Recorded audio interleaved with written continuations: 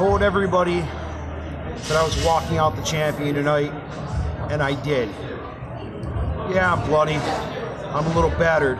But what's new? Every single time I step in that ring, I give 110%. I realize there's a chance I may not walk back out. But come December 7th,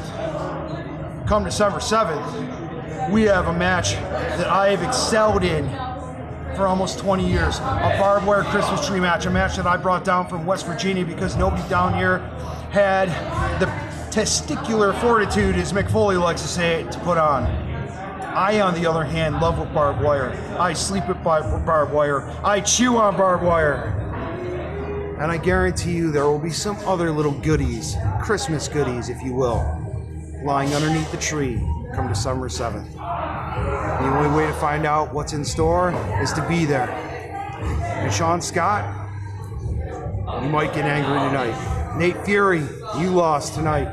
ERA, you were victorious, and me and you were boys, but please make no mistake. Come December 7th, everybody is fair game.